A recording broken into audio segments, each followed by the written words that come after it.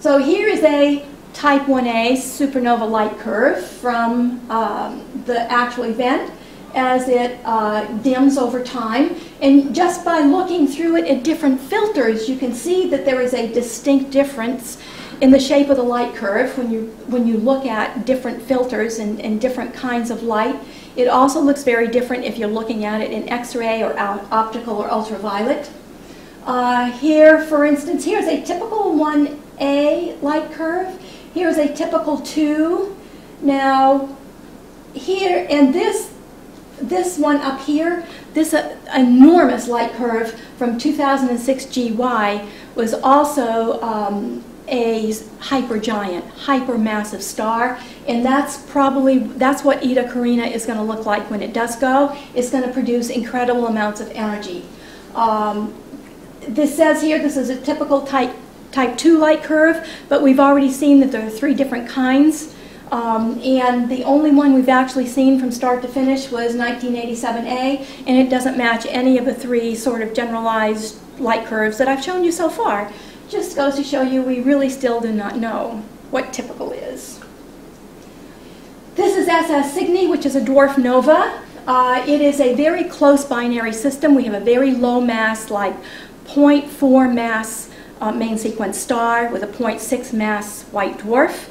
And it has a 6.5-hour orbit. That's how close together they are. So there's a lot of material from the star accreting and ending up on the surface of the white dwarf. But what makes a dwarf nova different than a regular nova is that it isn't hydrogen fusion because of accreting hydrogen that's dropping onto the surface of the white dwarf.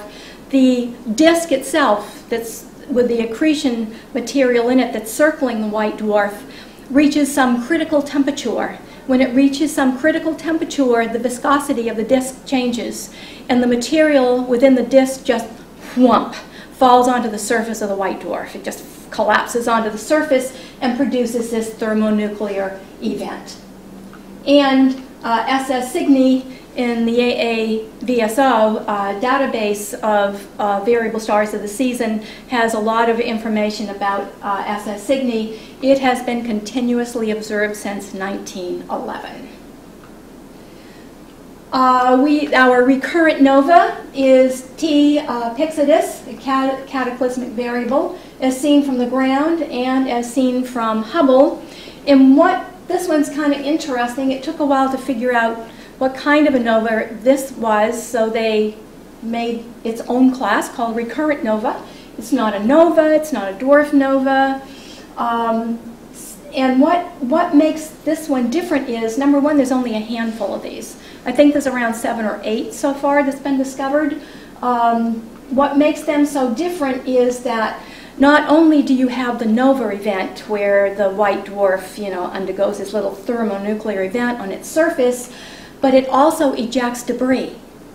And it ejects the debris, but the debris doesn't move away from the system. It's kind of trapped in this disk of all of this debris that's been thrown off. From every time it goes nova, it produces all this debris field, and it's confined within a disk. So maybe the companion star is acting with enough forces around this white dwarf to keep all of this ejected material right there in that vicinity. Now, SS Cygni and T Pyxidus are low mass main sequence stars. So they would be plotted around in here, somewhere in here on the HR diagram. And this is the light curve that they produce. This is SS Cygni. This is T Pyxidus.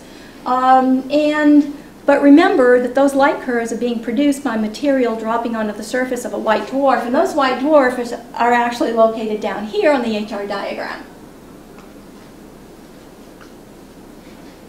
So we have all of these light curves, which, as we said, is a plot of change in brightness over time. And you can see that they are all very distinct from each other, very different. If some of them might look like they're similar, if you counted the number of days or the period, they'd be very different. Some of them take hundreds or thousands of days. Some of them take less than a day.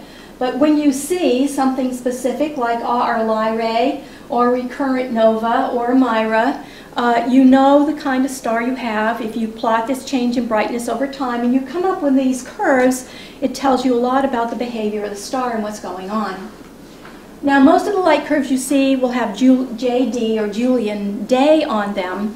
I see that they are starting to change that somewhat. I'm starting to see light curves with days, weeks, years as time instead of Julian day. Julian day is simply the number of days that has passed since January 1st, 4713 BC. At noontime today, we achieved Julian day 2,456,542.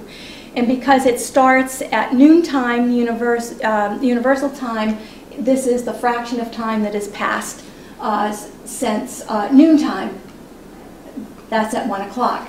So we have Julian day. But on a lot of these light curves, you're going to see phase instead of Julian day or any specific amount of time. Now, there is no way that you can designate enough observing time on any mission to just look at a star that's variable and changing in its brightness over time. There's too much science to do with missions to designate, and there are at least 50,000 variable stars that we know of. So fortunately, we have the AAVSO in particular has a network of more than 500 variable star observers around the world. They have contributed more than 24 million individual observations to the AAVSO database. So if you, for instance, here is a Cepheid light curve X sig, and you can see that, okay, you have a bunch of data here from like maybe one observer or 2 or 3 observers, but it's not enough to determine the period. Until you determine the period, you don't know what kind of variability you're looking at. So what they do is, for every one of those up and downs, you know, if you printed it all out on a long piece of transparency and then cut the curve in the same place every time and stack them all up on top of each other, you would be superimposing all of those cycles on top of each other, and you would have something that looked like this. So you see, now that you've got all of these individual cycles all stacked up, it defines the cycle better. You can see that it's going to rise to maximum here, it's going to go down to minimum here. It gives you a better idea. So now this is called the phase. This is the beginning of the phase or the cycle, halfway through in one full cycle from maximum to minimum. But if you look at it, you still can't really determine the period very well, because you need 2 really good minima or 2 really good maxima or some point in between, but the same spot, to determine what that cycle is. So what they do is take this information here and plot it twice. So here is 0 to 1 down here. There's that same data down here, 0 to 1. And that same data has been plotted in front of it, and that's -1 to 0. And you can see it's the same exact data. So we're almost there. They want the maximum to begin at the origin. So then all they do is just slide it all over. They determine where the maximum is. They slide it over so the maximum is right on the origin at -1 phase. And now you can determine the period with some degree of accuracy. So you can use it any way you want to. You might want to use the period luminosity relationship to determine the distance to that variable star. And so the whole power in science is prediction. So how do you know if you've determined everything correctly, the period and the beginning of the cycle, the maximum, which is called the epoch? Well, you have O minus C diagrams. The observed minus calculated. So you have the phase now on the side, and then you plot what your observations and compare them to what you had determined was the period and the epoch. Anything that's a straight line is perfectly periodic. If it's not a straight line, it's not periodic. If it is centered on 0, then you have the correct epoch, you have the correct beginning of the cycle. And if you can have all of these other things that are different. We have perfectly periodic down here. The epoch changed though. The period didn't change, but now it's periodic, but at a different starting point. This one is changing its period every day. It's not periodic whatsoever. This one is perfectly periodic. The epoch is right. It's centered on 0, but the period is now shortening and now it's lengthening, so it's changing its behavior over time. So the O-C diagrams are used to determine if your star is changing in its variability, in its behavior. And the slope of the line is a difference between its period and its estimated period. Now here are some of these misleading diagrams. This one actually says nova and supernovae here. But you cannot plot supernovae on an HR diagram. It's a plot of temperature versus absolute magnitude. A supernova has all kinds of different temperatures depending upon what part of the remnant.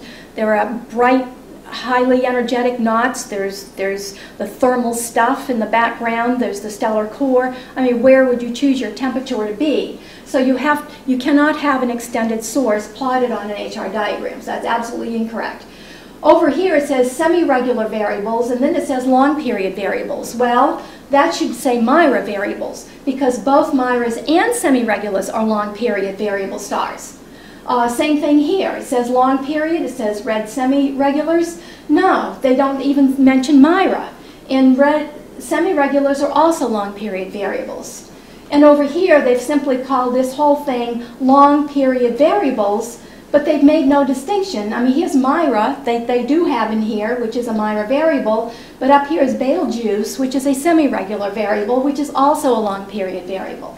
So, pay attention to these HR diagrams that you come across and try to stay away, don't get confused or misled by them, because they are misleading and incorrect.